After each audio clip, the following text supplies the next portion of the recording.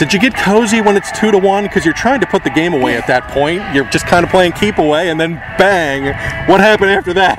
I think we just lost our composure. We were trying to keep it up. We were trying to keep the momentum up, but I don't know. We lost it somewhere in there. I think we got too comfortable. Yeah, you're probably right. Okay.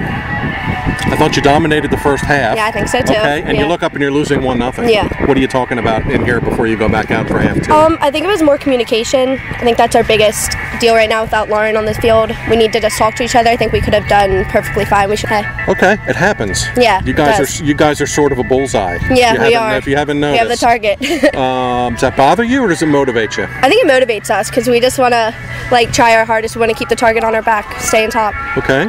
Did you sense even bigger bullseyes here that the postseason has started? You knew you were going to be a marked team. Everybody's after you to win this. I think it does motivate our team. Yeah, we have a bullseye on our back, but that should keep our momentum up. Okay. Has it helped that you have a lot of depth and a really good rotation and a lot of kids who can play? How much does that help? Yeah, that helps a lot.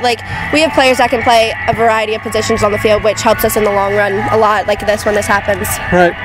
Yeah. You've been in OT games before. Yeah. But this is playoffs, and it's like, you don't want to go to PKs. Yeah.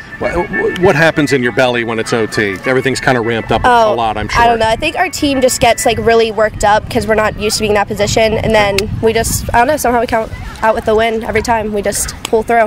Okay. Were you nervous at all? I was very nervous, but I couldn't show it because for the team you have to stay on top of your game, showing that you're confident. Okay. Do you want the ball in OT? Do you want to look up and see the ball coming at you? One timer, here it is, bang, shot. Are you calling for it or what? I wasn't necessarily calling for it, but I knew it was coming to me, and you have to get in that mindset that you're going to score no matter what, so that's what I went for. Okay, talk me through it. Describe the play. What did you see? I saw Addison going down the right flank, and she got past a couple people, and I knew she was I could see the opening, and so I just started running, and it came right to my feet one time, and I tried not to overthink it, tried not to get it in my head. I just went for what I knew I can do, like we did in practice. Okay. Yeah. You didn't want to whiff. No. You didn't want to kick it through the uprights. Yeah, I was not trying to have any of that. Are you aiming, or are you just trying to get it on goal and hope it's there, or a rebound? I was aiming for the far post necessarily, but I just wanted it in. I didn't think too much into it. Okay. Yeah. You ever had a game winner like that, overtime playoffs? I don't know. People say I try to pull through in the hardest times, and that's what I tried to do. Okay. Where's this rank on your personal accomplishment stuff? Game winner, playoff, OT? It's pretty high up there, I'd say. Pretty proud to contribute in a game like this. Does that mean a lot to you? Get something in and help my team out. Okay.